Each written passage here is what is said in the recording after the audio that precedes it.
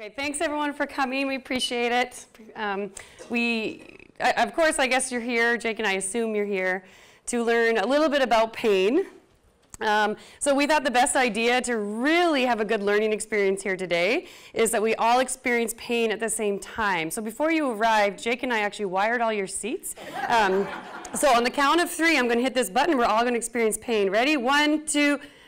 Just kidding, obviously. So that was Jake's idea. Okay.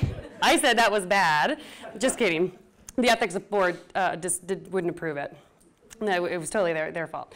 But anyways, back to why we're here tonight, to understanding chronic pain and how it can be conservatively managed. So because we couldn't help, or you couldn't experience pain and we couldn't inflict pain on you, we decided the next best thing. We thought we'd show you some pictures to see if we can elicit some maybe pain and some neurons firing in your brain, and maybe some of these pictures maybe remind you of something that's happened to you in your life. I hope not, okay? I hope not this hasn't happened to you, but I don't know about you, but that looks pretty painful to me. I am not sure if he was injured or not, but he did get it on camera, and he will be able to watch that again on repeat, so that's good. What about this? Anyone here can relate to this picture? Any women in the crowd? Absolutely.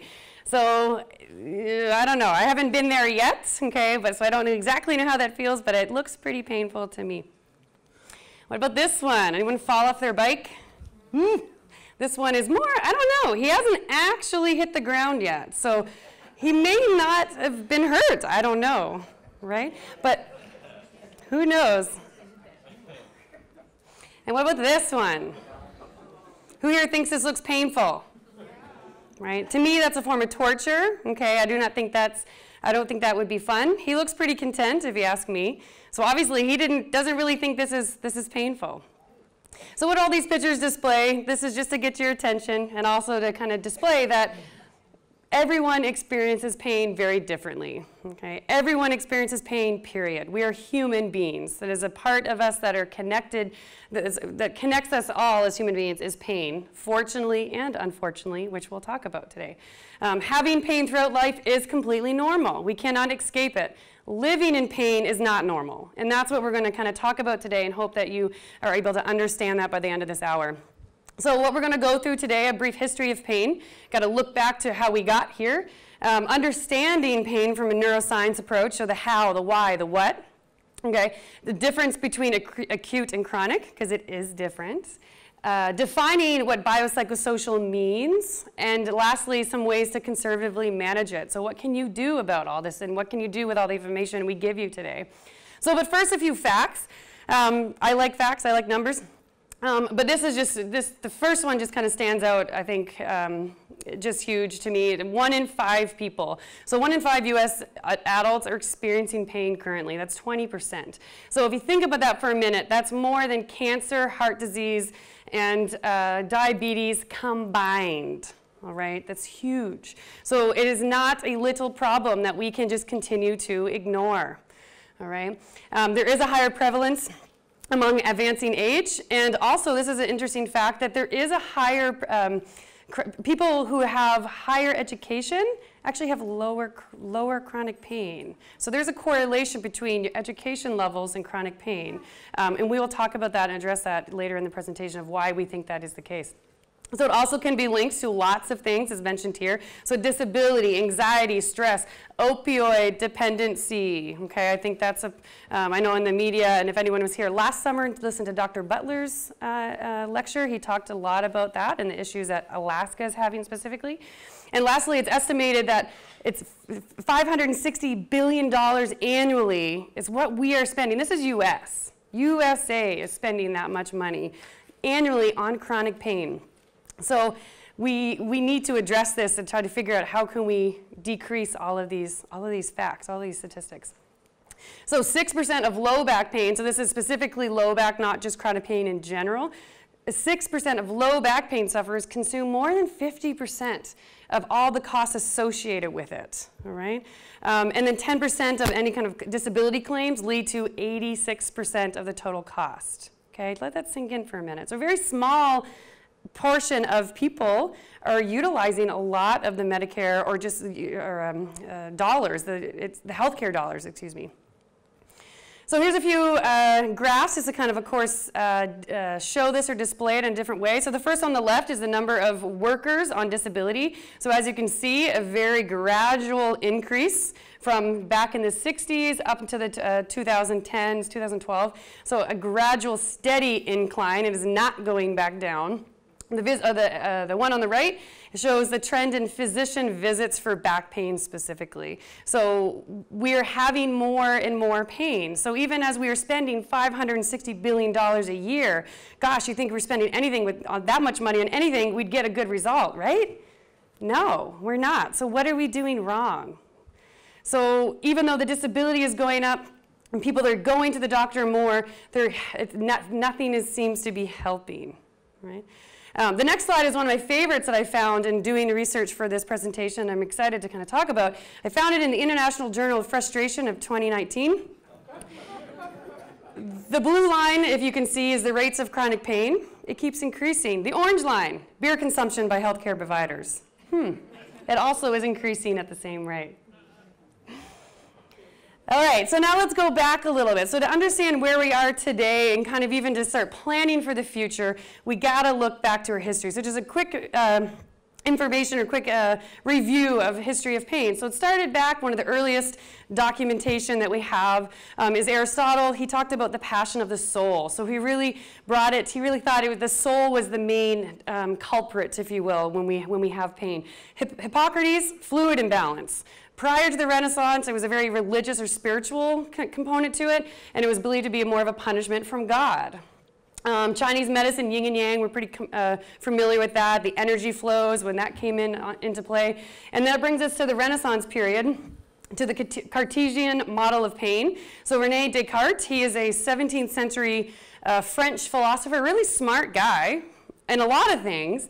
But he got pain really wrong. And unfortunately, his model of pain is really what has shaped modern medicine even today. So he's still very around in our century in terms of the impact he had on his theories. So he believed his approach was very linear. He believed that you put your foot in a fire, for instance, like this picture, then there was a hollow tube in our body that actually sent little spirits up, it rang a little bell, and caused pain in our brain. So it was a very linear approach. He was the first one to talk about the involvement of the brain with pain, so that was maybe one thing he kind of got right, okay? But other than that, he didn't get it all right. So after that, coming into the 1800s, we had a lot more scientific discoveries, so the microscopes, okay? So we had a big, huge advancement in microbiology, which is great, gave us a lot of new information. So we discovered receptors, which we'll talk about here in a minute. So this is a very good thing. We discovered, hey, there's different types of receptors. But at that point, what that kind of caused is that pain was then seen as just simply as an overstimulation of these receptors, and that's it. So very simple explanation, but again, not very holistic. Didn't answer or all the information or give everything. So what's wrong with René? So the René theory, there was many things wrong with it. So first, he thought there was a direct link between the amount of tissue damage and the level of pain experienced. And we're going to talk, and Jake's actually going to talk here a little bit to explain to you why that is not correct. Okay, he believed all pain is caused by injury. By physical damage, you put your foot in the fire, it causes pain. Oh, well, that's simple. Just take the foot out of the fire, right? And then it doesn't hurt anymore. We know that doesn't really work anymore, or that's not the case with chronic pain. Pain is either physical or mental, so it was very separated. He did not believe that it was combined, and he believed that the tissues are not healing. So if you still had pain, it's still that foot must still be in the fire. If you're still feeling pain, there must be still damage. And last, he talked about nociception and pain were the same thing. And I'm going to talk about in a minute that they're not. So all of these are incorrect theories about pain. So coming forward again, 1990s, hey, big thing happened. We discovered brain scans. This was very good medical technology, medical discovery, functional MRIs, PET scans, CT scans, great, this is great. And this is when we first started being able to detect and discover really that, wow, when people are in pain, there's actually things happening in the brain. There's cortical changes that are happening. Now we can document it and prove it. So this was huge, okay? This is huge in terms of the pain science. So what do we know now? Where are we? We know 100% without a doubt, fact, all the signs are pointing toward it, that pain is produced in the brain. Okay? And we are going to spend the rest of the talk explaining and hopefully convincing you that this is absolute truth. Okay? So again, we are now, so kind of talked about poor Rene. His theory does not explain all of pain. There's parts of it that do explain some parts of acute pain, but is not holistic. It does not take into account the complexity. And pain is so complex. We are really just kind of scratching the surface, if you will, of the science behind it. It's very exciting. Almost daily we're getting new neuroscience of pain, which is just leading into more opportunities for treatment and research and so forth. So it's very, very exciting field to be in right now.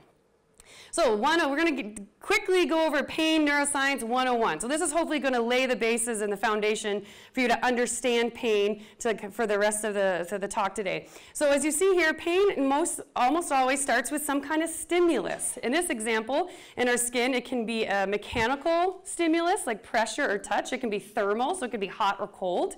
So we have little receptors in our skin. They're called nociceptors. Okay? These little receptors, think of them as transducers. Okay? So just like this microphone is like a transducer. It's turning my sound waves into electrical impulses and turning it into sound that you can hear. We have these little transducers all throughout our skin. They're called nociceptors, okay? So they take that mechanical stimulus of the touch or the thermal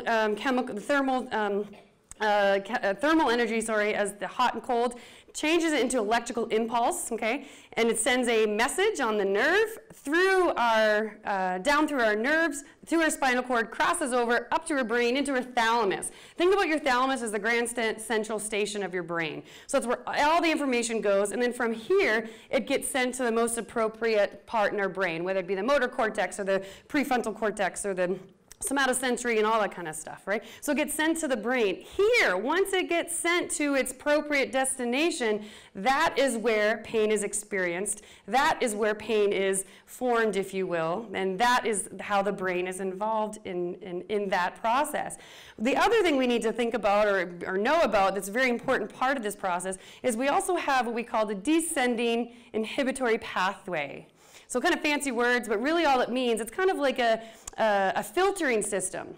So if you think about all the information that's constantly coming into our brain daily, seconds, right now there's millions and billions of receptors and neurons firing, just you sitting there in your seat. Okay, again, so you feel there's little mechanical receptors or transducers firing, telling your brain, hey, you're sitting in a chair. Hey, you're sitting in a chair. Hey, you're sitting in a chair. And it's going to keep firing, keep firing, keep firing. Well, if the brain actually received all of that information all of the time, your brain would literally explode, right? So we have this filtering process that helps damper down some of that information coming up. And it acts like a closed feedback loop to keep everything check and balance, keep everything going in line, and help prevent an overstimulation of information, unnecessary information that maybe the brain doesn't need to know about at this point, okay, out of the way so that you can focus on what you need to focus on. Right now, you need to focus on me, right? So your brain is allowing all those information that's coming up. I don't want to focus on that. Hey, I want to focus on this presentation. So very quick kind of summary. So there's two things I want to kind of just briefly talk about. That kind of a few misconceptions I find are very common within the medical world and even just within the patient population as well, is the idea of pain receptors and pain pathways. Okay, so first, pain receptors. We hear this a lot, and a lot of us actually believe. I was pretty much taught this 10 years ago when I went through physical therapy school, that we had receptors in our skin and nerves, but that we had pain receptors. We do not. We just talked about we have nociceptors. Okay? We have receptors that take information. Think of it that they take all the information and then they send a danger message to the brain. So if you scratch yourself, it sends a danger message to your brain and says, hey brain, guess what? You were just scratched. What should you do about it? The brain takes that information and decides, well, what should I do about it, right? So we do not have pain sensors, we have nociceptors, okay? Because pain is not produced in your skin or your nerves, it's produced up here in your brain, okay? And secondly, pain pathways. We used to believe, and I was even taught this in physical therapy school 10 years ago, that pain most commonly traveled on what's called the C fibers or the delta C fibers. So if you think of these are the primary afferent axons, fancy word for different parts of your nerves, okay? So these are the nerves that send the information up. Think of them as highways, Okay, so you're driving, most of us, okay, maybe you want to go in the fast lane. If you had pain, if you want to tell your brain something, some very important information, would you want to travel in the slow lane or the fast lane? Probably the fast lane, right? We used to think that most pain traveled along the delta C fibers. That's actually the slow lane because it's not myelinated. It just means it slows everything down. So either way, we do not have pain pathways. We do not have pain nerves. We have different pathways that all information goes to the brain. So to kind of summarize that, to think about it a little bit more simplistically, think of it a three-step process. So we have the input, we have the processing component, and then we have the output, okay? So that, what is the input? The input is that nociception that we just talked about. It's all those little receptors in our skin. So any kind of information that's coming in goes to the brain. Guess what? It's not just about what's in our skin and what's in our nerves, right? The input is also cognitive, anxiety, fear, emotions, okay? So those are also other inputs that are coming in. So then what is the processing? We kind of touched on this, is the what happens in that brain. This is where everything happens. Think about a CEO of a really important, I don't know, IBM, okay? And he's in this big, tall building, and he's, of course, the CEO of IBM is going to be the penthouse at the top of the building. And his job is to make really big decisions on the best, what's going to be the best for his company. And every day he's receiving information. He's receiving phone calls, texts, faxes about all the information. And he needs to take all the information and make big decisions. That's what our brain does. All it does is take the information up. All those electrical impulses that are constantly being flowed up into our brain, it's the brain that then says, okay, what am I going to do about this? Am I threatened? Is this information that's coming into my brain, am I threatened by this? Is this dangerous information? If it says yes, this is dangerous, well, guess what? The output is going to be pain. Does that make sense? So pain, it determines if there is danger. It may produce pain. It may not. And Jake's going to talk about that in a little bit. So another example of this input, process, output is vision. Okay, same thing, same concept. Vision is light comes in. So right now, light is coming into my eyes, coming into your eyes. Okay, it's just light waves. They hit the back of our retina. Again, gets transferred into electrical energy and then sends electrical impulse along our nerves up to our brain. Our brain then takes information, and guess what? It sees. That's how we interpret these pictures. Hearing's the same way. Sound waves into our ears gets transferred into what we perceive as sound. Okay? So then with all this input processing, then what is the outputs? I'm going to hand it off to Jake. No. Thank you. I'm just starting. So what is the output? The reason why you're all here today, pain. Pain is the output, all right? But what is pain in simple terms? Well, according to the International Association for the Study of Pain, pain is an unpleasant sensory and emotional experience which follows actual or potential tissue damage. Now, there's 2 points in there that are very important. Sensory and emotional experience. The emotional experience is often overlooked. And finally, actual or potential tissue damage. You do not need tissue damage in order to experience pain. And we'll go over this later in the presentation. Now, there are 2 main components of pain, acute pain and chronic pain. So just to make sure that you guys have an understanding of what we're talking about, we'll go over those now. Acute pain. This is pain that happens when the insult occurs up to 12 weeks, okay? Acute pain is very good. Acute pain is telling us something has happened to your body, and this needs to be addressed.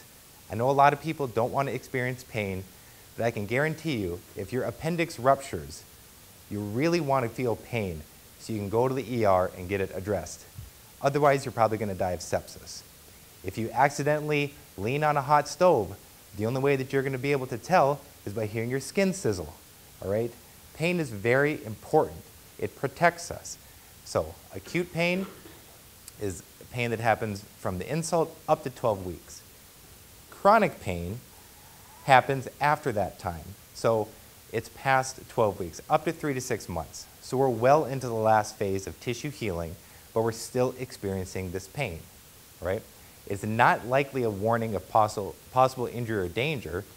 Your brain might be causing you to hurt, even though the tissue that was damaged is currently well into the last phase of tissue healing. Your nervous system becomes hypersensitized to experiencing pain. Unfortunately, what can happen is that you get good at feeling pain. That's not a thing that you want to be good at, but when you experience pain all the time, you have a lot of practice at it. When you have a lot of practice at something, you get good at it. But how do we help this? Well, one of the ways that we can help it is realizing that acute pain and chronic pain are two separate disease processes, all right? Two diseases need to be treated two separate ways. If I treated chicken pox the same way that I treated smallpox, I would end up in a bad way. I'm not about to invite people over to my house to have a smallpox party, all right? You don't treat smallpox by taking an oatmeal bath. It's much more severe than that. If I treated rheumatoid arthritis the same way I treated osteoarthritis, I can end up resulting in a lot of joint deformations, okay? So acute pain and chronic pain, they sound similar, but they're not. So they need to be treated differently. An easy way to remember this is to think of pain as an alarm system, okay? Acute pain, if your door gets broken down, that's an insult to your house. So your alarm's going to go off. Hey, the door's broken. You need to get this fixed. Okay, I fixed it. But I don't want my door to break again. So I'm going to jack up my alarm system because it was a really big pain in the butt to go out and buy the door and fit it and everything like that. So your alarm system's jacked up because you don't want your door broke again. Now all of a sudden, a stiff breeze comes through and your alarm system goes off. But you check your door looks fine. It's no big deal, but the alarm's still going off. That's because the alarm has been jacked up because your body's trying to protect you because it doesn't want to experience the insult from the door getting broke down in the first place. So one of the things that we need to do is think about turning that alarm system down so it can go off at the appropriate time. The way that we do this is utilizing something called the biopsychosocial approach, all right? This is a new approach, which is put in quotations because time is relative, where we try to treat the whole person instead of just the symptoms, okay? There are three major aspects that go into the biopsychosocial approach, which we'll break down now. So, first off, bio.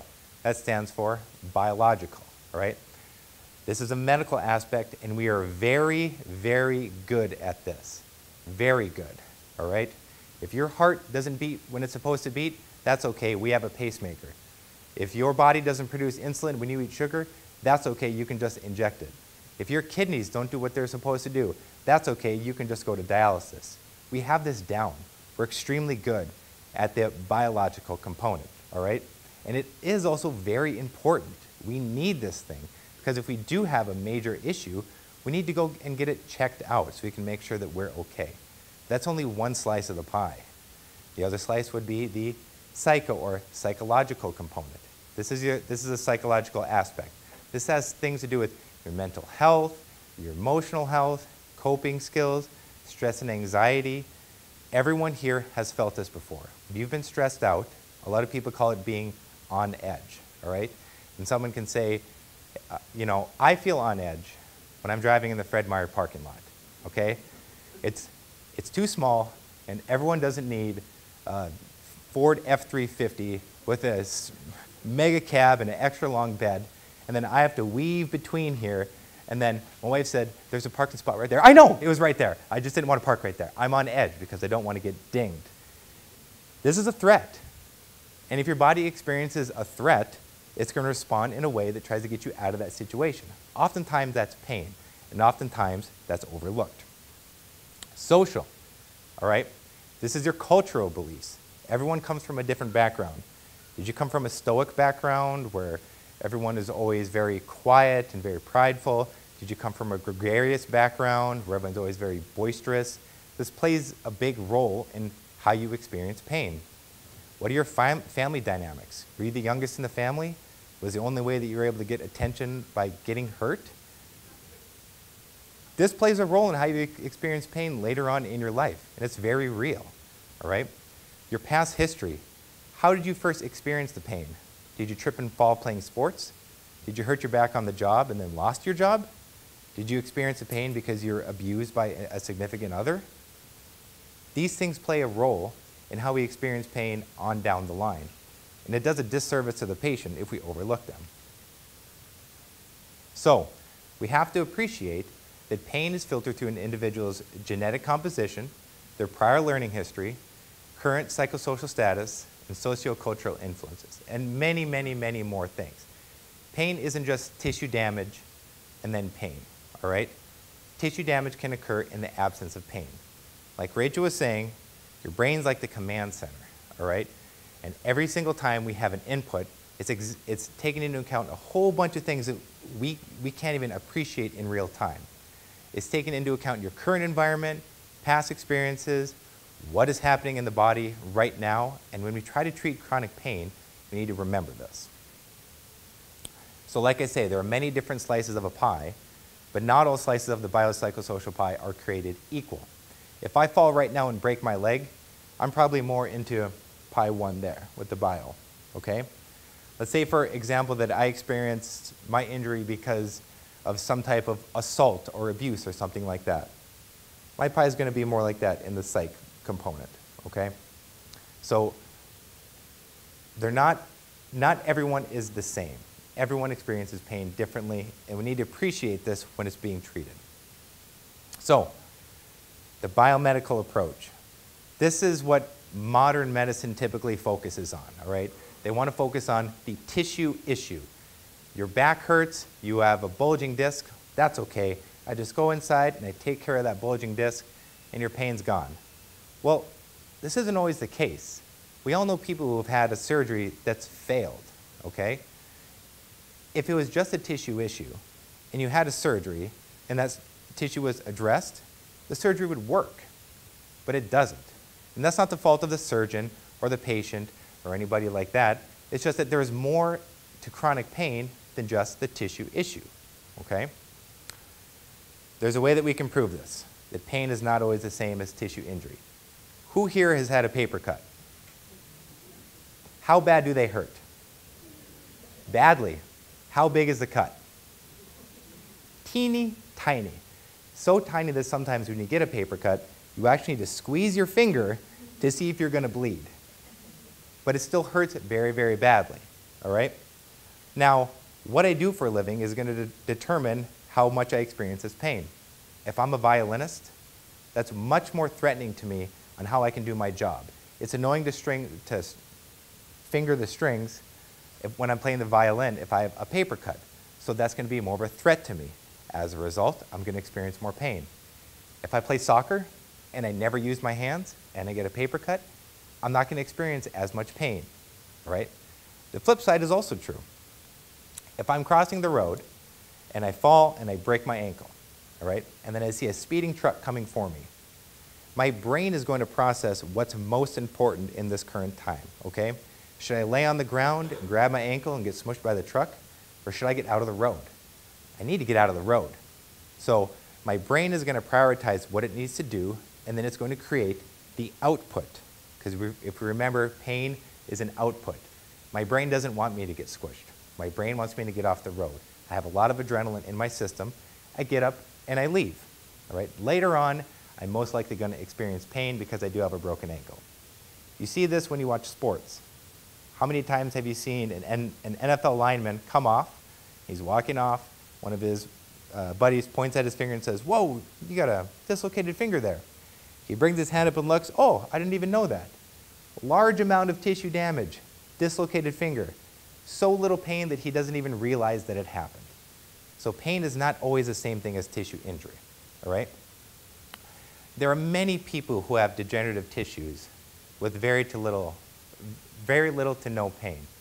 There's also many, many people who have significant amount of pain, but when you look at an MRI finding, their tissues look what's considered normal. This doesn't mean that the pain isn't real. The pain is very real, but looking at tissue damage is only one component of why we experience these symptoms. We have studies to prove this, all right? A third of the people who have no symptoms of pain in their shoulder, a third of them over the age of 30 have an abnormal MRI finding, all right? If we go up to 70, 2/3 of those people, no shoulder pain whatsoever, abnormal MRI finding, okay? On the flip side of that, among people who have had a successful surgery and no pain, regained all their movement, the function's there, 1 in 5 still have a muscular tear. The tissue injury is there. The tissue damage is there. No dysfunction. The knee. 25 to 50% of MRIs show knee degeneration in pain-free people. All right? If you use your body, like you're playing basketball, 35% of collegiate basketball players have knee degeneration without pain. Back surgery. This one's extremely common. It's been well documented that at least a third of lumbar surgery patients continue to have significant persistent pain, disability, and functional loss. All right? There's many reasons why a surgery could fail. Okay? I don't know how many times I've had a patient tell me, my doctor told me to do this. And I just know that that's not true. If you had a major lumbar surgery and you're carrying 2 bags of Quickcrete up a flight of stairs, your doctor didn't say that that was okay to do right after your surgery. So it could be patient noncompliance for a failure of the surgery. It could be a physician error for the failure for the surgery, okay? But what we see is, a lot of the time, before we get to cert, we don't even need to go that route, right? So this is a systematic review by the American Society of Neuroradiology, found absence of pain with spine degeneration. So the degeneration is there is no pain, all right? They looked at 33 papers and over 3,100 subjects, all right?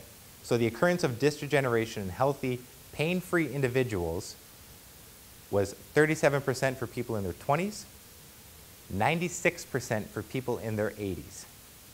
Almost everyone, if you're 80, have some disc degeneration in healthy, pain-free individuals. 50% of asymptomatic individuals 30 to 39 years of age have disc degeneration, height loss, or disc bulging. So this suggests that even in young adults, degenerative changes may be incidental and not causally related presenting to their symptoms, all right? We can look at this on a chart. Older we get, all the way through on disc degeneration, these are pain-free individuals, okay? All the way down.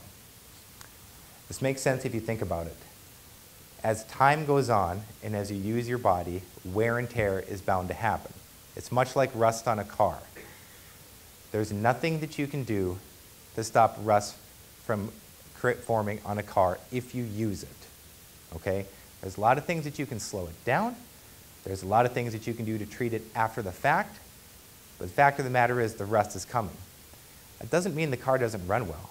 The car runs just fine. But there's normal wear and tear on something if you use it. Finally, the spine. This is a study out of Japan where they looked at MRI findings in over 1,200 healthy asymptomatic people, all right? 73% of males and 78% of females in their 20s had a bulging disc. Pain-free, high majority had tissue damage, no pain. Of those 73 and 78%, only 5% of these asymptomatic subjects were diagnosed with a spinal cord compression, okay? So it's dangerous to make interventional decisions based on the findings of an MRI alone. An MRI is a very, very valuable tool, and it should be used if you feel like something's going on. But it's only one piece of the puzzle, because we have to remember to treat the whole person. All right, so just continuing on with that, so I want to just clarify that what Jake is saying and what we both are saying is we are not poo-pooing on the biomedical system. It's very, very important, okay? MRIs are very important, okay? But it's still one piece of that puzzle, okay? Biopsychosocial, we can't just look at the bio, okay? There are some, even with chronic pain, there are some bio issues that we need to address. There might be some tight muscles, some weak muscles that we need to help, but we can't just look at that, all right? So kind of comparing the two systems, the biomedical and biopsychosocial, kind of the older way, kind of now compared to the newer way of what we need to and where we really need to be focusing our treatment in the future. It's kind of like treating the symptoms. Biomedical is very heavy on, okay, what are the symptoms versus biopsychosocial, looking more at the whole person. Okay, the bio tends to focus more on those passive techniques. So here's a pill, let's do surgeries, MRI, CT scans. Again, not a bad thing, but not necessarily needs to be addressed in every single situation and not only looking at that, okay? So we can't just look at the tissues only. So tissue issues can and do, of course, result in pain, okay? But overall, the overall message is that pain is far more complex than that. We cannot base our treatment on the bio symptoms alone. So this is actually a really cool case study I came across when we were actually preparing for this to kind of talk about MRI. So this was a 63-year-old woman. She actually went and she had low back pain, chronic low back pain with radicular symptoms, which just basically means referred pain down her leg, okay? So she got 10 different MRIs at 10 different locations within a 3-week period, okay? So pretty close to each other. This actually was done in New York City, not here. So, but of those 10 MRIs, there were 49 different diagnoses that they found in this study. That's ridiculous. I think that's crazy. And zero findings were consistent on all 10. Not one single MRI had the single common diagnosis. There was one that was found in 9 of the 10. So what this study concluded is that basically it found a marked variability in the reported interpretive findings of an MRI. Okay? The authors conclude that how an MRI is interpreted by the radiologist may have a direct impact on the diagnosis and, of course, therefore the subsequent treatment choices. Okay? So this is not saying that MRIs are bad. This is all saying that how can we dictate how someone is going to be treated by looking at that one picture alone. We can't do it. One picture does not tell the whole story. Anybody know, can everyone make a guess? Is this a male or female? Is this a 30-year-old? Is this a 70-year-old? I have no clue. And if anyone in this room right now could tell me that they think I don't know, you're insane probably, because it's impossible. We can't tell those things. So how can we dictate what this person needs, surgery, not surgery, medication, not medication, based on one single picture, okay? So we gotta look more holistic than that. So this is actually a quote by one of my professors. He's actually won his institute and his research. He's doing a lot of the main research actually that's leading a lot of the neuroscience in the world today and in U.S. today. So what he said is patients want to know more about pain. So he says, think about it. A patient comes to you seeking help for pain, and you teach them patient anatomy. No wonder pain rates in the U.S. have doubled in the last 15 years alone. Never before have we performed as much surgery or prescribed as much medicine for pain in the history of mankind, and pain rates are ever increasing. That was Adrian Lowe said that. So as a physical therapist and in the medical field, we need to start addressing pain, right? Not just the tissue issues or the anatomy. So to bring that all down, we really, in today's world, we have this dichotomy. We have this problem that we do not have a tissue problem, I would argue. Okay? We have a pain problem. So we need to address that accordingly. So here comes the point of presentation. Okay, now you have all the information. Okay, so what? Well, what can I do about it, or what can you do about it? So with all the research, there's really 4 foundational pillars, if you will, that are an absolute must that you need to focus on when treating chronic pain, okay? There are many, many, many, many other things. We could talk for hours about everything that we could do. These are the primary foundational 4 that have to be addressed, okay, to start. Number 1 is education. So a little to give you a little analogy or story of to understand why education is so important. Show of hands, anyone here afraid of the dark? If anyone here afraid of the dark as a child? Okay, or maybe still afraid of the dark a little bit. So I was afraid of the dark as a child, okay? What's so scary about the dark? Is the dark going to hurt me? No. Usually when I ask that, and I've asked that before, and somebody in the back said, vitamin D deficiency can cause, bone. I'm like, okay, smart, that's all right.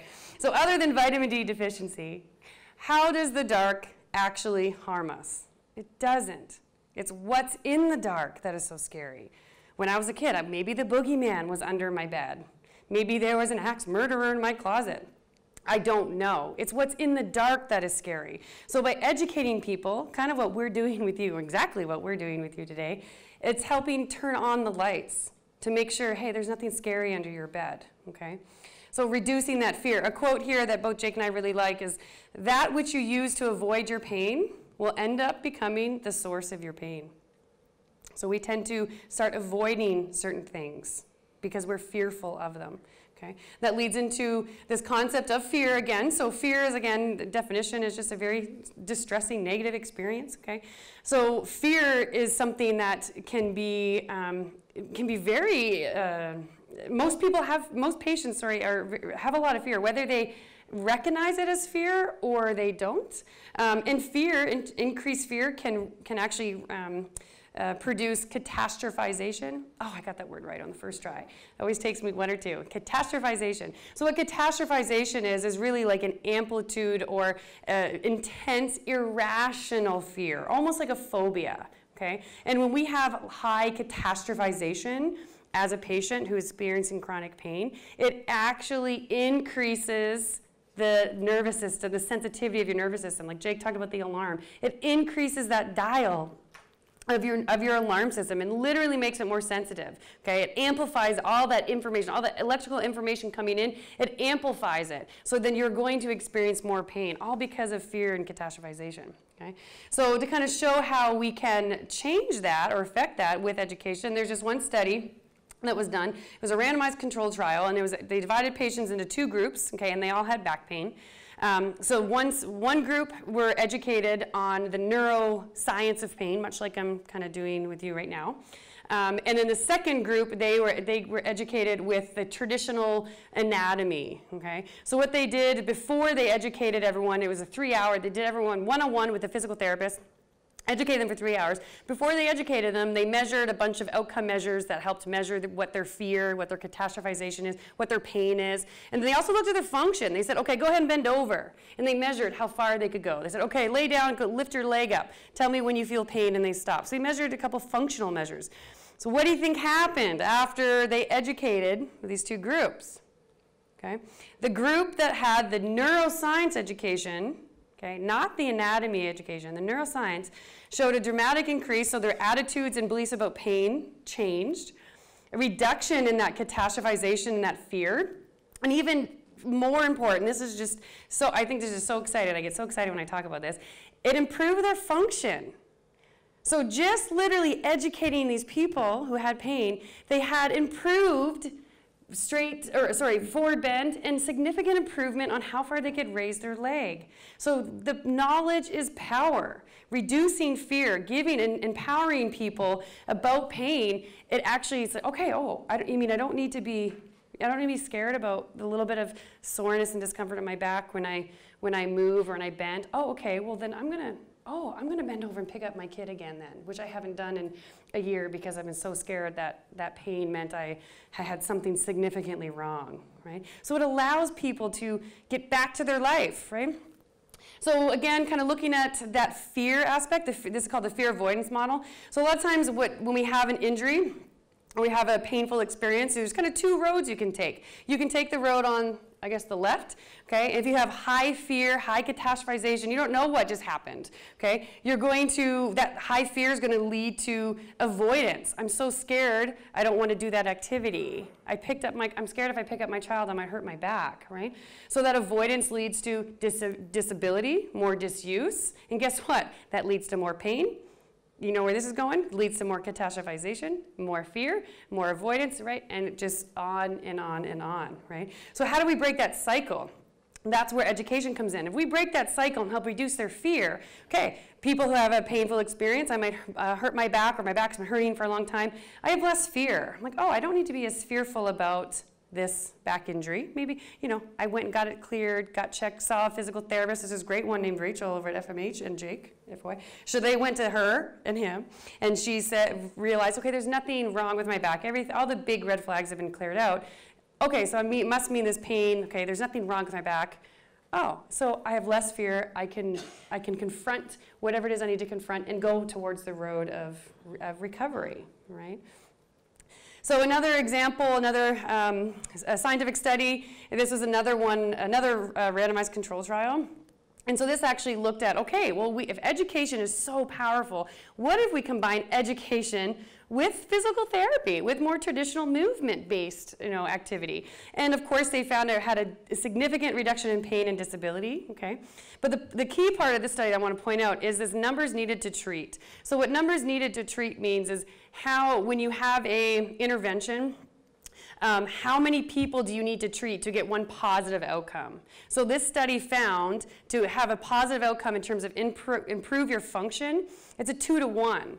So if you take 2 people with pain and combined physical therapy with education, you're guaranteed that one of them will get better, right? And with pain, 3 people. If you take 3 people, you're guaranteed that one of those people, just from education alone, is actually going to have an improvement, right? And just to kind of compare this to some medication, so gabapentin antidepressant, I'm not saying that these are bad. These are actually really good medications that are when appropriately used.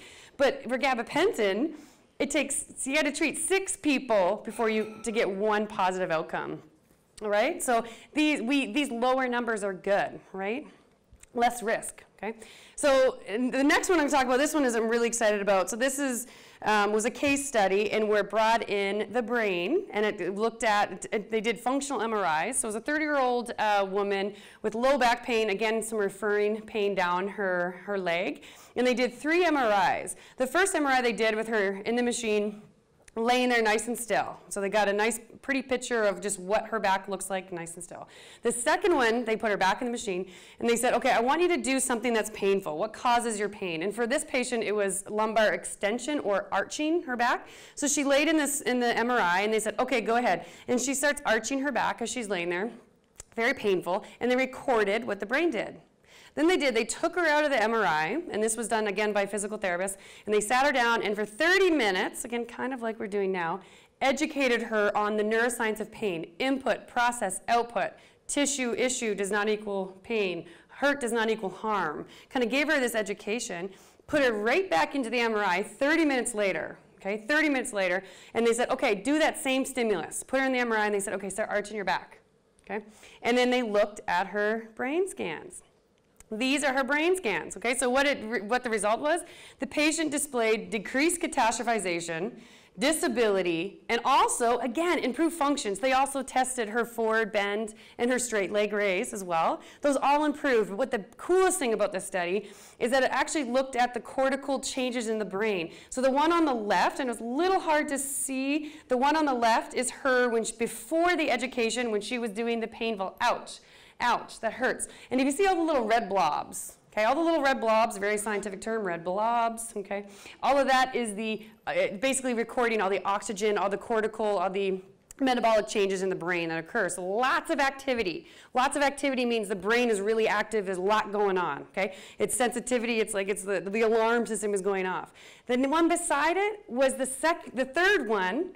After the education, they put it back in the same stimulus, and look at the reduction of that cortical activity was significantly decreased with 30 minutes of just education, right? This is awesome. I don't know, I get really excited. Anyone else? Can I get an amen? Okay, this is powerful stuff. This is very powerful stuff.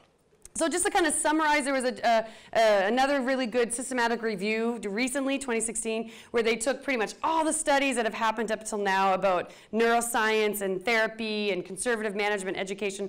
And basically the conclusion, I think this sums up everything really nicely. The results of this updated review, so P&E, sorry, means pain neuroscience education for musculoskeletal pain. So basically education provides strong evidence this review, okay, provides strong evidence for pain education to reduce pain, improve patient knowledge of pain, improve function, lower disability, reduce psychosocial factors, enhance movement, minimize healthcare utilization. Holy crap, what else could you want, right? And $1 million, maybe, right? It's the only way that that could be better. So very good, just kind of summary of education, education, education is so important. All right.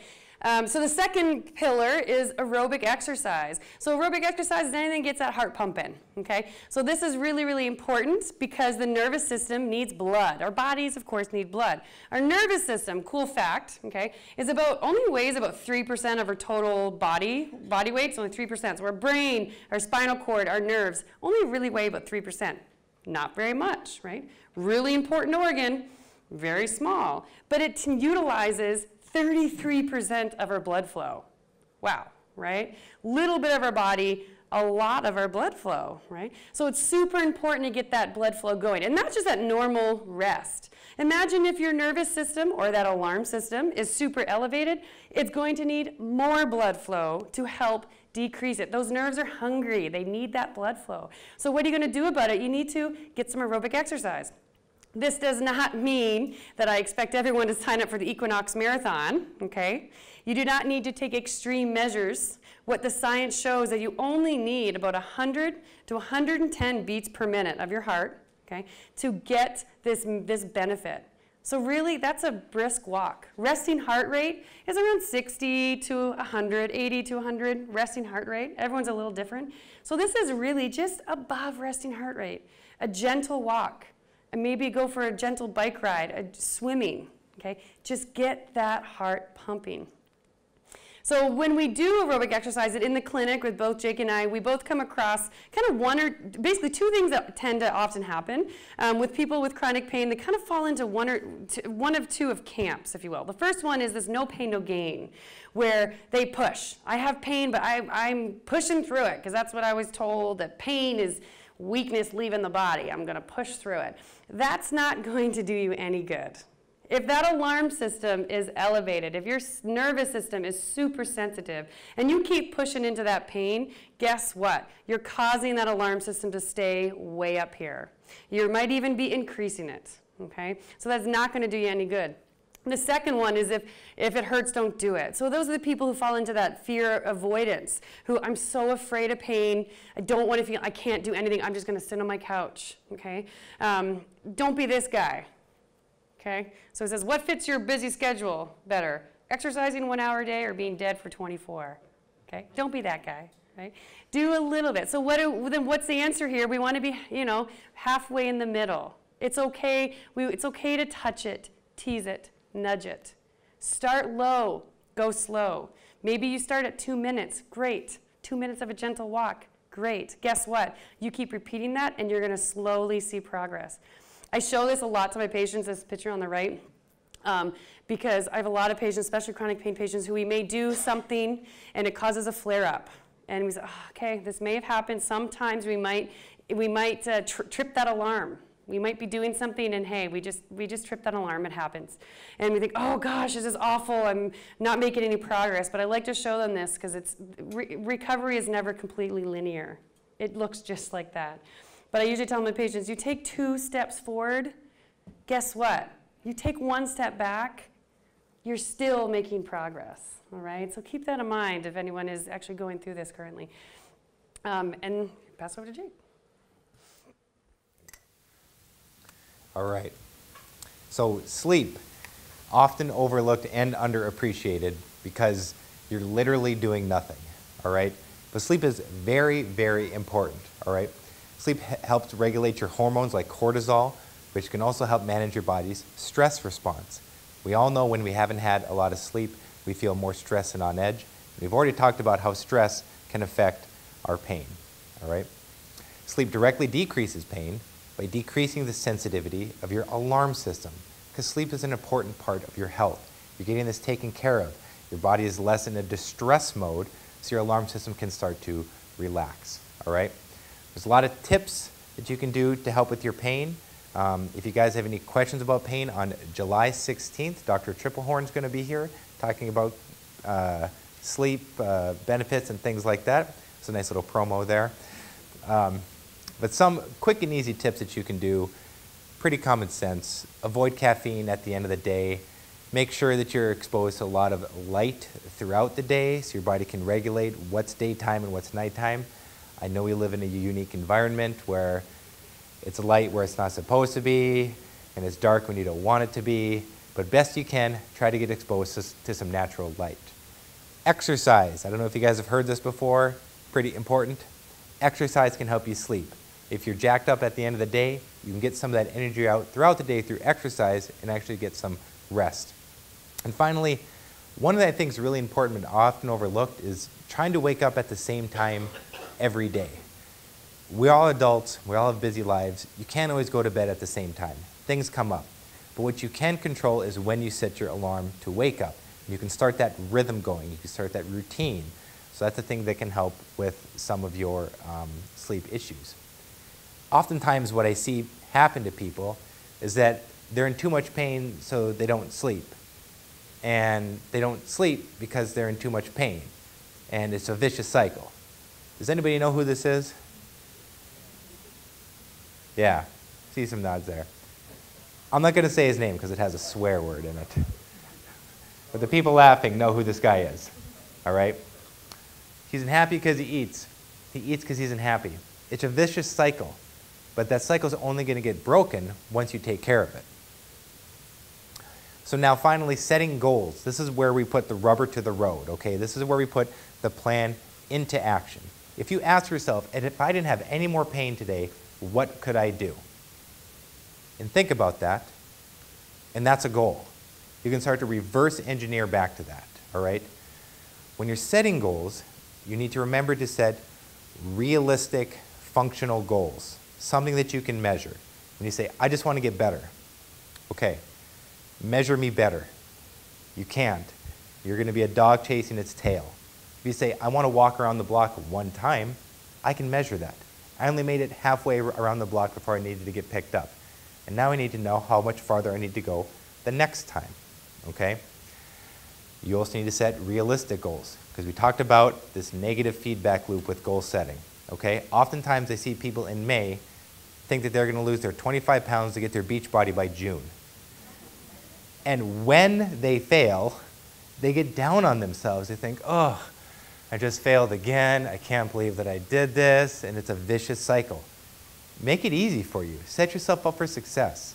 Set a very, very easy goal because you want to break that vicious cycle. You want to start a positive feedback loop where, hey, I just did a goal and I can feel good about myself. And when you feel good about yourself, you can reward yourself because you should feel good about creating even the smallest goal because you're starting to make that progress in the right direction, all right? You have to remember, though, when you reward yourself, you need to be reasonable. You can't walk up one flight of stairs and then eat a sheet cake as a reward, okay? A lot of people do this. And if you do this, you're going to end up like that guy's name that I can't say, all right? We don't want that. We want to make progress in the right direction, and you want to be kind to yourself. So just like Rachel was saying, you don't need to exercise for 30 minutes if you haven't exercised at all. Start with 3 minutes. That's okay. Try it out. See how it feels. If it goes all right, go to 4, and then to 5. But make sure it's something that you can measure, all right? As you keep doing this, your body's going to realize my alarm system doesn't need to be so high once I start this new activity. However, if you go from 0 minutes to 30 minutes, your alarm system is going to go, we're getting broken into again. Someone get the barricade out because someone's going to invade our house. So start low and go slow. Tell people what your goals are. When you tell someone what your goal is, you've just materialized this goal. I don't know how many times I've thought of a goal that I wanted to do, and I tell one person, I'm thinking about running this marathon. Boom, I'm accountable now because I just made it into reality. And someone else can hold me accountable to reaching these goals. When you tell someone that's going to support you, not someone that's going to pester you. Because the easiest way to get someone not to do something is to tell them to do it. And they're not going to do it, right? So get someone that's going to be supportive and not a drill instructor, all right? Write the goal down. We talked about materializing by telling people. When you write it down, that goal is tangible. You can hold it. It's becoming more and more real. You can post it as a reminder to move in the right direction. Like Rachel was saying, you're going to have days that aren't so good, that are going to feel like a setback. But if you keep your eyes on the prize, keep moving forward, keep focused, you'll eventually get there if you're persistent. And then log your progress. We think that we have these great memories when we don't. I don't know how many times I'm working out and I think that I did 6 reps last time or 7. I'm pretty tired. I'm pretty sure it was 5. Okay, 5, done. And then I rest. Okay? If I write it down, I know. I'm accountable to myself. And that's who you should be accountable to. You should be accountable to yourself when you're setting these goals because you're trying to treat yourself. You're trying to take care of yourself. This is a great way to do it. Now, a lot of people will start off on the right track and get going, but then we always run into lacking motivation, okay? Everyone has a great start, but once you get halfway through the race, then they have a big problem, all right? You need to appreciate that motivation is a finite resource. It will run out, okay? There are some people out there, like Dwayne "The Rock" Johnson, who gets up at 4 a.m. every day and exercises for an hour before he films his 5th movie. Great. That's good for him. He's the exception to the rule. For the rest of us humans, motivation runs out, all right? What can keep you honest is setting a routine. If you set a routine, you're more likely to come back to doing that activity. When I woke up this morning, I was not motivated to brush my teeth. And the only time I'm motivated to brush my teeth is about the week before and the week after I see my dentist, all right?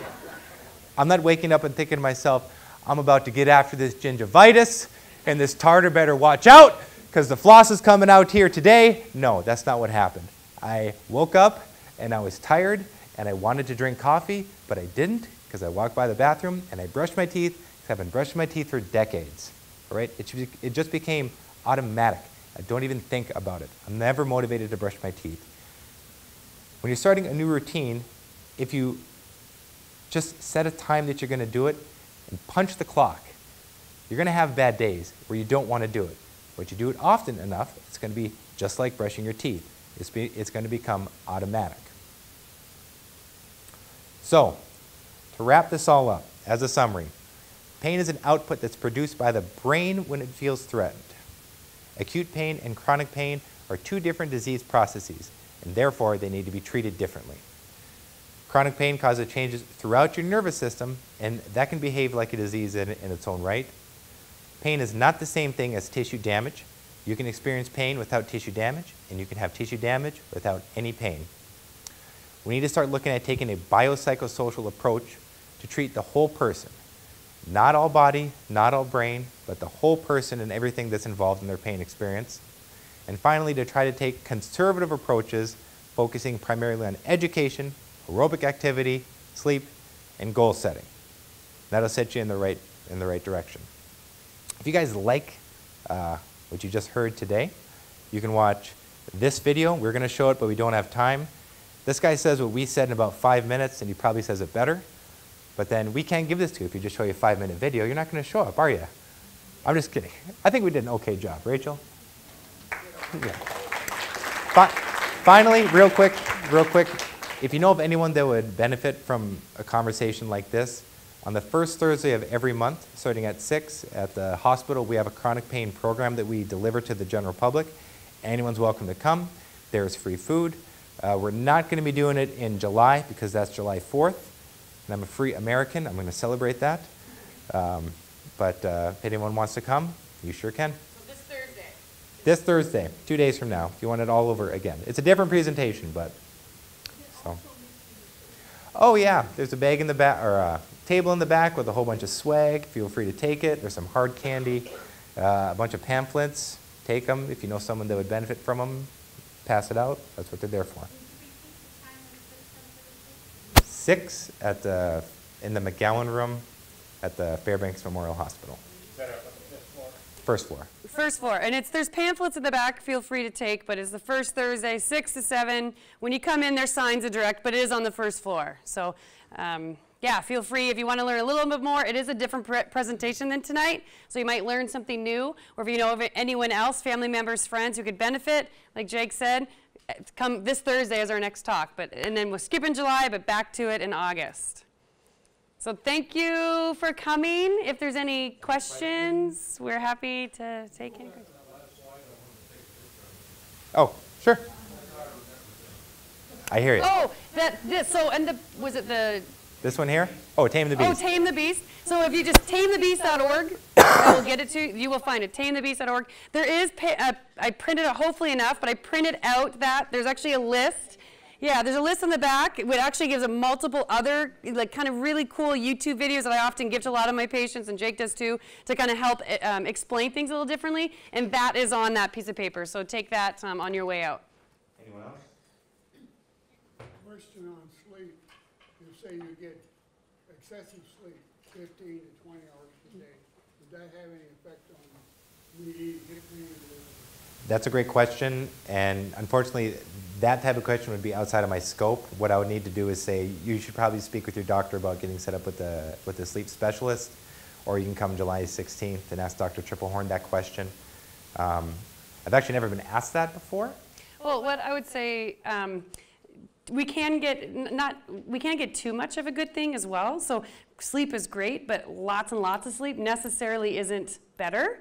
And there is a condition called chronic fatigue syndrome, which is very well documented. It's very linked to chronic pain. And these people are very fatigued, actually sleep very well, but they still wake up very, very tired and low energy. And so getting too much sleep or it can actually be a problem that potentially... You want to speak to a sleep specialist. Yeah, potentially might be amplifying some of the things, but absolutely we're not sleep specialists, okay? So if you have that problem, those questions, definitely address it with your physician. Could be Hashimoto's too. Exactly. There's lots of different, lots of different extremes. In the red? Have you worked with fibromyalgia? Absolutely. Does your method work for them? Absolutely. Is that coupled with other modalities? Coupled with other modalities. Oh, yeah, absolutely. So we're physical therapists. I just want to say that these four primary pillars are very, very important across everything. But there's still so many other conservative things you can do. We're physical therapists, so of course, yeah, physical therapy works. There's lots of other modalities and other health professions that can help. But you cannot only do your method to No. help the fibromyalgia patient. Absolutely not. Absolutely. Absolutely.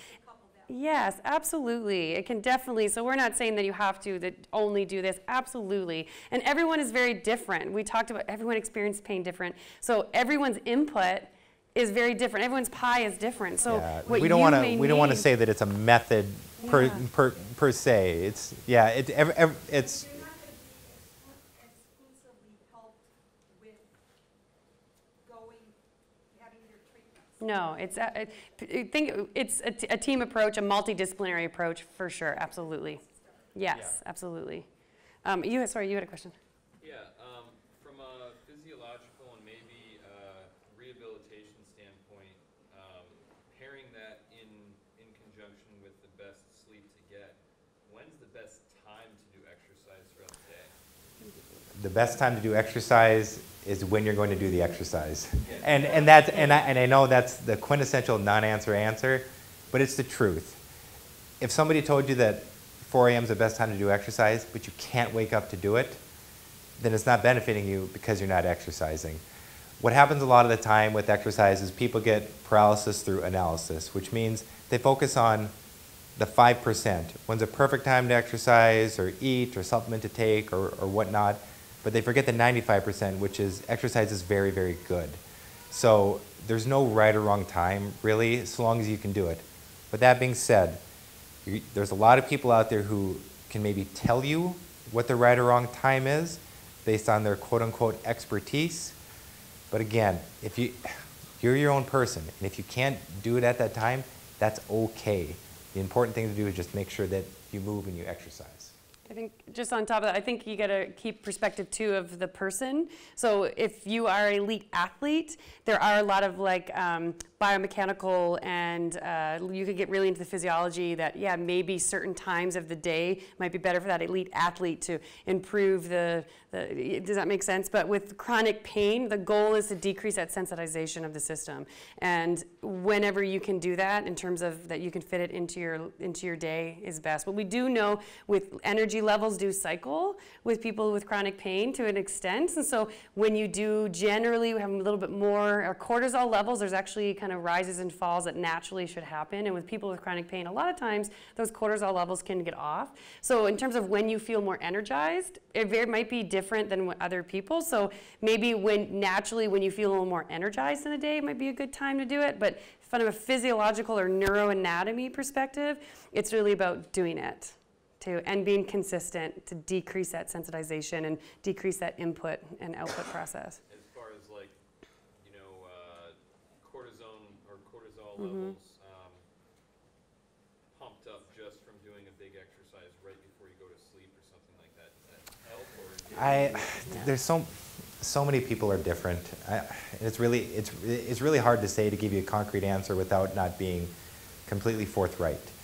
There are marathon runners who live in Phoenix, Arizona, who get up at 3 a.m. to run because they can't run at noon. They just can't do it. It's too hot. And they manage. They do great. They're high-level athletes. So, I try not to get lost in the minutia. It is important, but if you take care of that 95% component first, you'll get so many results that you won't even care about the remaining 5%. So, but good question. Anyone else? I'm just hoping to hear more about using physical therapy to deal with pain. And you're physical therapist, and your literature here, the handout is about physical therapy, but you haven't really talked about it. So a little. We can talk about, sure, yeah, we'll pump it up here, pump up our profession. We wanted this just to be a general education about pain and not kind of a commercial for physical therapy. But you're right, physical therapy can help people with chronic pain quite a lot. Say, for example, a lot of times people have an issue with standing up from a chair. It hurts when I stand up from a chair. Well, a physical therapist is a movement specialist. So we can break that movement down into smaller components. And when we break that down, we can make it more manageable for you. So we can elevate the chair up much higher so your range of motion is decreased. We can grade the exercises up or down based on your current ability to perform that activity. And then as we go, we can start to progress that exercise and build you up and get you stronger and stronger and stronger. There's a really funny saying that strength is never a weakness, and nobody has ever said that they're too strong, right? So when you go to physical therapy, you get a lot of this education. We see what your impairments are, and then what we do is we break whatever motions, whatever impairments. What am I trying to say here, Rachel? Whatever impairments. They're individualized to that person. Yeah, it's individualized to the person. So, like I say, getting out of a chair, getting out of bed and whatnot, we can break those movements down into more manageable parts, and then we can train you in those broken down movements to try to strengthen you more and more. If that makes any sense. And I can add on, I think, what maybe you're trying to ask, or kind of, so to give you a little example of my patients I see daily. So when I have a chronic pain patient, I am going to treat them a little bit different than someone who has an acute back pain. So what that typical treatment looks like to treat chronic pain on a clinical day-to-day basis, I usually tell my patients, so probably about 50% initially is going to be an educational component. Okay, that doesn't mean we're going to necessarily sit down and just read, and we're going to be, hey, maybe as we gently go for a walk, I'm going to be talking to you and educating you. Sometimes we actually have a lot of like little pamphlets, little booklets, education material. So it's super important that in order to help manage your chronic pain, you need to understand it. So the chronic pain program, or when you see a therapist for chronic pain management, a lot of education, okay, so I'd say 50%, but then on top of it, it's really about setting functional goals. So physical therapists are going to do a very thorough physical and neurological assessment to see what your baseline is, to see how sensitive is your nervous system. We have tricks and tips and little things we can do to kind of figure out, hey, how how sensitive is your nerves, right? And we set really realistic goals. And really, to be honest, a lot of it is almost like a coach and to kind of help guide you. So to help guide you, well, when do I know to push, and when do I know when to stop? And okay, I've had these symptoms when I did this. Is that safe? Is that not safe? So a lot of education of knowing of what I do as a physical therapist on a daily basis is guiding through that. And absolutely, there's a lot of different modalities that we can use, but we focus on the active ones, right? The goal of physical therapy, especially with chronic pain program or chronic pain patients, is, I like to use an analogy, we've used an analogy before, of a car. I don't know how to change my oil. So I have to go in sometimes to get my oil changed. I could go get my oil changed, let's say every month or every 3 months or however. See, I don't even know how often I need to do it. Or I can also teach myself or have someone teach me and I can do it myself. And so with our goal as physical therapists, truly I joke that our goal is to put ourselves out of business. So we want to empower you and teach you the tools of, how can you help yourself and manage your own pain and treat your own pain on a long-term basis. We don't want you to become reliant on us necessarily. There might be a time period, where we need to teach you, but then it's about, okay, teaching you and letting you free, letting you go, and so that you can apply. Other things we do specifically with chronic pain, do a lot of mindfulness, meditation, relaxation, stress management, coping techniques. There's a lot of things we can do within the physical therapist. I'm not a psychologist, I'm not a sleep specialist or anything like that, but there's a lot of things even within our profession that from a physical aspect that we can actually address those issues as well. Does that kind of answer a little bit more? Yeah. How about acupuncture? Acupuncture is great. Go try, absolutely. If you've ever tried it, it's a very well-documented form of conservative therapy that can help decrease that nervous system. Absolutely. Absolutely. It doesn't work for everyone. Again, some people like it, some people don't. My kind of theory on that is try it. Guess what? That is going to be better for you than, so let's say, the alternate, which is maybe taking a pain pill. So, less risk. Absolutely. Absolutely try it. Yeah. Knee joints. What if you've got no cartilage left or whatever, whether it's bone on bone? Should you try physical therapy? Or? Yes. Yeah. You should. Let's say worst case scenario that you do need to get a surgery.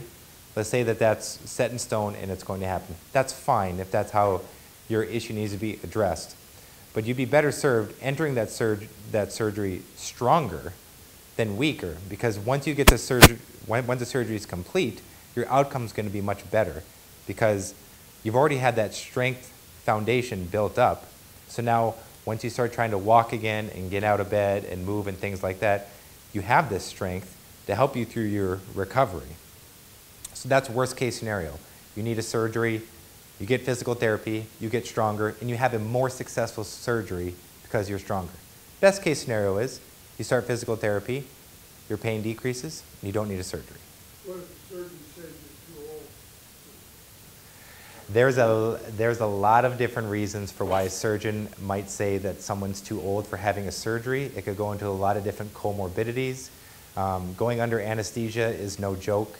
It's very, very serious. And your surgeon wants to make sure that you wake up after you go out. In order to have a successful surgery, that needs to happen first. So in order to address that question, I feel like you need to talk to your surgeon as to why that person might feel that a person might be too old. I know you were raising your hand over here. So I'm admonishing me for bragging about Is it karma? Yeah. A day later, it was my left thumb, and I was icing it because it was so tight and so painful. So I was going, everything's back to normal. So I don't dare say. So you bring up a good point. So the antithesis to the placebo is the nocebo effect, okay? Nocebo effect. Placebo, nocebo effect. And a lot of times when people hear the word placebo, they think fake. That's not the case. The placebo is very real. If you take a sugar pill and it makes you feel better, that pill worked, even though that there's no medication in that pill. So to address your question, the nocebo effect. There's been a couple studies done on this, and they're very interesting. One of the studies that was done is they took people who reported that they were sensitive to Wi-Fi waves, okay? They brought them into a room, and they put a modem or a router, I'm not an IT guy, on the table, okay? There was no Wi-Fi signal being produced. They just turned on the little green light on the device. People in the audience experienced symptoms, okay? The symptoms were real, but no Wi-Fi signals were being produced. There was another study done where they took two groups of people, gluten-sensitive and gluten-tolerant people, and they said, we're going to put you into two different groups. We're going to randomize and we're going to blind you into two different groups, okay? And you're not going to know what you're going to get. Some people experienced symptoms consistent with gluten intolerance, and some people didn't.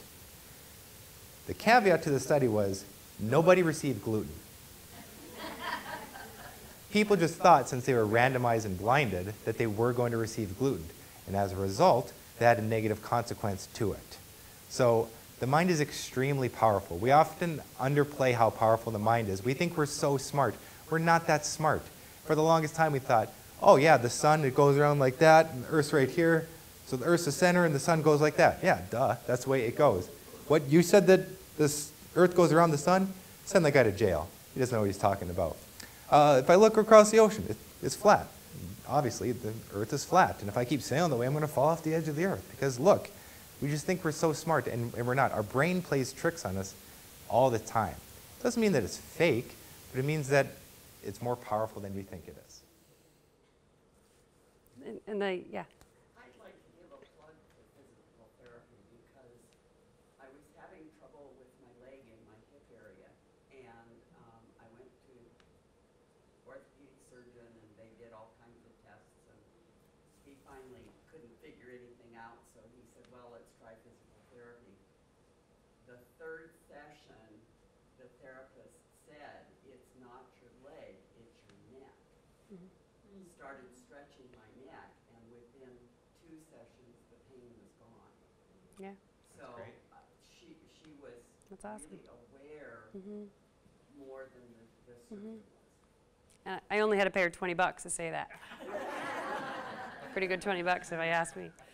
Any other questions? Yeah. Well, so you're talking about kind of like being afraid of pain and something that can maybe increase your pain or be the cause of your pain. But like, you know, I'm a fairly active person, ride my bicycle, went for regular walks in the morning, and all of a sudden the pain came. And now I've had to like cut back on my activity. And it's like, I wasn't anticipating that this pain was going to come. It just started coming. And so I don't know how that fits into what your model you were describing. I'd like to say that a lot of times you don't have to have, and a lot of people I see with chronic pain, they don't always have an injury or a kind of acute pain to kind of explain why, right? Or like you fell off your bike and hurt yourself, and you know it just kind of came out of nowhere. That happens quite often. I don't have a statistic of how often, but it happens very often. I don't have an exact answer for you. Again, what Jake and both of us alluded to, the brain is so powerful, and whenever it perceives a threat, it's going to turn on its most powerful protector and its most powerful motivator, and that's pain. So sometimes you have to think about, okay, what else was going on in your life at that point when the pain started? For example, I had this patient a couple of years ago now, this elderly lady, and it was October, and she came in and she's like, I've been having back pain for the last couple of months, and I'm like, okay, and did an assessment. Okay, anything start? No, I can't figure out anything, nothing. I'm like, have you had this pain before? She's like, yeah, it kind of started actually a year ago. And she's like, actually, it happened about a year ago in October. So do a full assessment and really couldn't find any crazy red flags of what's going on. You know, she's a little stiff, a little sore, but nothing major. And then we kept talking, okay, well, what else is going on? And then through the evaluation, she kind of opened up and said, oh, well, in October, this past October was the anniversary of my husband's death. And she's been struggling a lot with depression in that month. And when she kind of looked back and realized, oh wow, her pain pattern was very linked to this emotional time in her life. And for her, that was kind of something she determined that was an input that was causing her pain to to feel threatened. So it's not always easy, and so there's not always an answer. There's not always, why do I have this pain? We don't have answers. We don't always know, but we know that it's the brain. It's absolutely the brain for some reason perceiving a threat. So it's maybe, but maybe not bio, maybe psycho, maybe social. I do encourage, if you do have onset of pain, even without an injury, I mean, we can't emphasize the importance of going and getting an evaluation, seeking out medical help, okay? Because a very small percentage of it could be something bad, and I'm not trying to scare you, but you also have to make sure what we are not saying is, if you have pain, didn't come from anything, oh, it means it's all psychosocial pain. That's not what we're saying. We got to make sure you rule out those big red flags first. That make sure there isn't a tissue issue. Right? Does that kind of answer? I'm sorry I don't have a more distinct answer, but because it is so complex. It's very, very complex. We hope the takeaway isn't that, just like Rachel said, pain's all in your brain. It's that there's a lot of things that can contribute to it. And what we want to do is educate you guys to know that there's different avenues that you can look towards. So if you're addressing your tissue and you're not getting any results, try looking at some of these other things that we brought up, and hopefully you guys can get some relief. Yeah. I've always been told that in order to see a physical therapist, you have to be referred by a physician. Is that true? That is true. So it actually is depending on your insurance. So Alaska, we actually have a direct access state, which means that technically you can go in and see a physical therapist, but it's the insurance. Medicare, most private insurances are the ones who say that they need a doctor's referral. Does that make sense? So in order for it to go through, absolutely, yeah. So I was at Equinox Physical Therapy, and the gal had me doing this one exercise, and she saw me grimacing, and she goes, "Does that hurt?" I said, "Well, yeah." "Well, then don't do it." So I go to the pool, and I'm taking swim lessons from Patty Bowen there. She had me doing something, and again, she says, "Does that hurt?" I said, "Yeah." "Well, then don't do it." And I've always remembered that you know, that like you said, no pain, no gain, Right.